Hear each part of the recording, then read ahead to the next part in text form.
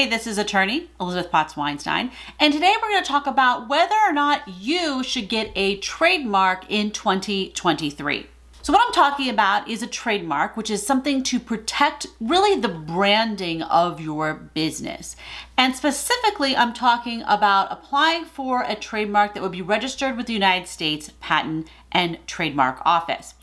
Should you consider doing that this year? Let's break down some of the top reasons you may want to get a trademark this year. The first is if you want to license out your brand to others.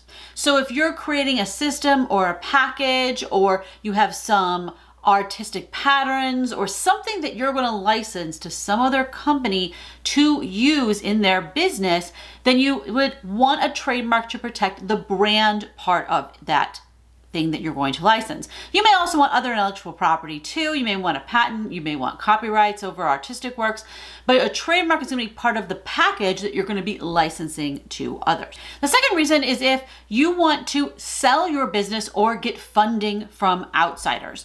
So if you're thinking you're going to start pitching venture capital or looking for other kinds of investors, or if you're trying to create a business to sell someday, having a registered trademark or even multiple trademarks is going to increase the value of your business and make it easier to do those pitches or to sell the business later. The third reason is to just appear more legit. This is kind of a marketing reason to have a registered trademark.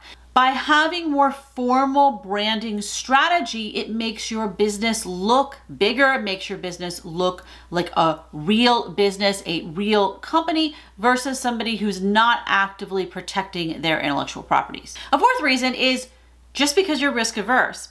So I have a lot of clients where we're filing a trademark application because they don't want to get sued by somebody else, because they don't want someone else to create the same kind of brand and then sue them.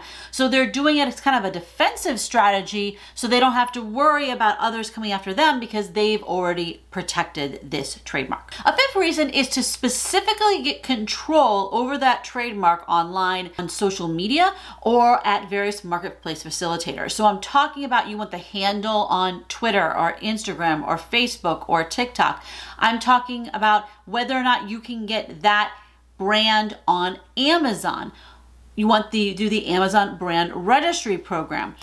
By having a registered trademark, and in some cases even just having an application filed and having that application number, you can start protecting your brand on those online sites and social media sites. And a sixth reason is to stop others who are copying you. So if someone else creates a website, creates a brand, starts selling products, whatever, either completely on purpose copying you, they're doing counterfeit, or just accidentally copying you, and it's confusing your customers or clients, you want to be able to stop them. You have a little bit of rights under state law, but they're a bit more unclear and kind of murky. Whether if you have a registered trademark with the United States Patent and Trademark Office, your rights are a lot more clear and you're going to be able to enforce that to stop others from copying you that way. Now, I do have a warning for you.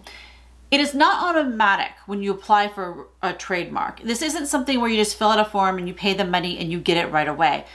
This is where you file something and then your file is assigned to an examiner at the United States Patent and Trademark Office who will examine your file to decide if you should have that trademark. Not every trademark gets granted, and it also can take a long time. So it used to be that if you file for a registered trademark, 3 months later they would start looking at it. It's not true today in 2023.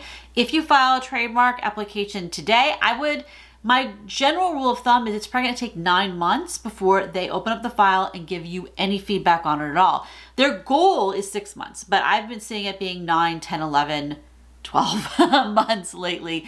Very long time frame.